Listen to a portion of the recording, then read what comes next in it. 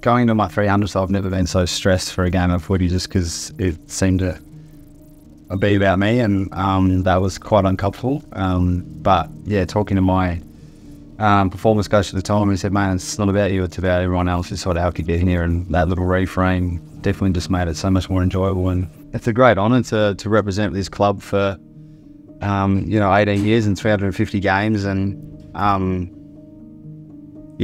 think I've got to embrace the whole week and what it brings. And I think part of that is definitely reflecting on all the people that have helped me get here. And I think that's the most important thing. There's no way I'd be here today without my family, friends, coaches, teammates, support of everyone. And part of that is reflecting on those who have helped me get here. And that's been really special.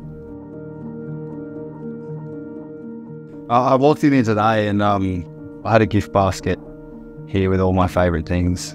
Coke Zero, Cherry Ripes, Red Frogs, Red Bull, everything.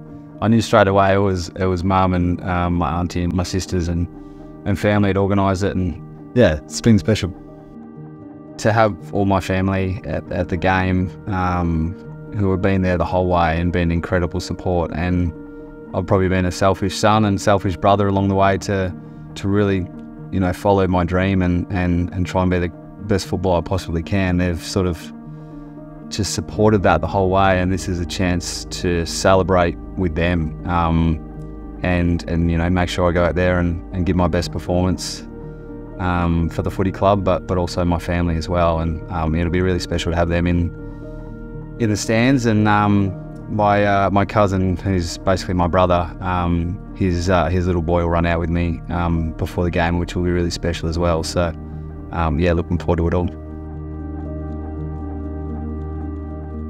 Yeah, so I actually have a bit of a routine, especially on away games. I'll get a massage after dinner and then go get physio for about half an hour and then sort of come back here. The footy will be on for about 15 more minutes, I reckon. Then I'll go off. I don't watch too much footy anymore.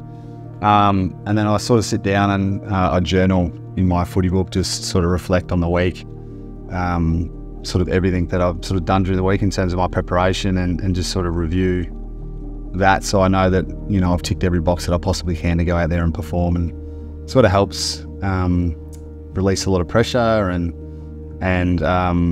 give myself confidence knowing that I've done the work and I can just go out there and play. And yeah, I'll sit down and we'll probably watch a bit of Netflix and sort of cruise for a little bit and then go to bed, and yeah, look forward to a big game tomorrow. Have a look at the names and have a look at the moment that we've come across. We are in the presence of elite. You just can't do what you do, Trav, in our game, and you should be so proud of what you do. But we should be so proud of representing Travis. We need to get a job done to make it truly a celebration for everyone that's important in your life. Boys in this room, your family, your dad. He'd be incredibly proud, and I'm sure when you look up tomorrow, he'll be looking, but the rest of the world will be looking with you. You helped create what Port Adelaide is today in a massive way, and you should be so proud of that. You've been an absolute pleasure to have around this football club, and the football club are in debt to you, mate. So I just hope tomorrow's a special celebration for you. Congratulations.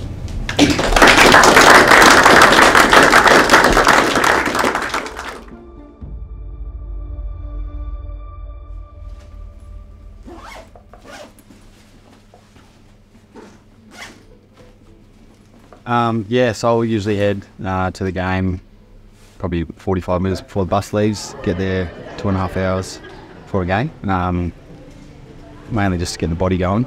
So I'll get there and have a bit of physio and sort of a bit of a slow build up. And I think I started that in like maybe 2012 or something, the back of seeing different athletes, how they prepare for games and what they sort of do, and it's sort of helped me along the way. So yeah, I get there early. I probably used to be really like OCD about my preparation, and that kind of drained me a little bit. So I've certainly learned to relax over the last several years to, most of the stuff that has gone on during the week has prepared me well enough to then go game day, just tick off the last little bit of box and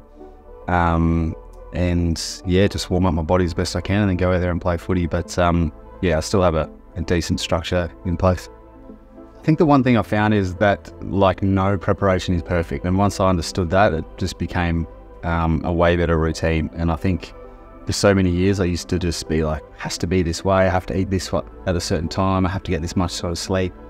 Where now it's okay, this is what I want to try and do, and you know, I think just planning that and letting go of control a little bit has certainly helped my preparation even more. And reviewing my week has definitely helped a lot, knowing that, oh, okay, I've done all this, now we can sort of just relax and go in and play footy, because it is just a game in the end. And we'll take care of everything we need to take care of out there today. Let's go and enjoy it.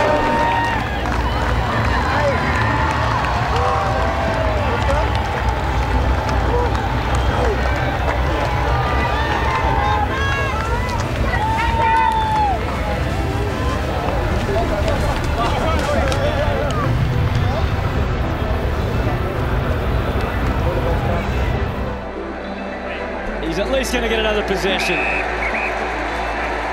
Universally admired. Game number 350 for Travis Boak. Even the Richmond fans applaud the champ. Port are going to make it 2 from 2, and what better way to honour a champion, a true champion of our game, Travis Boak, than with a victory.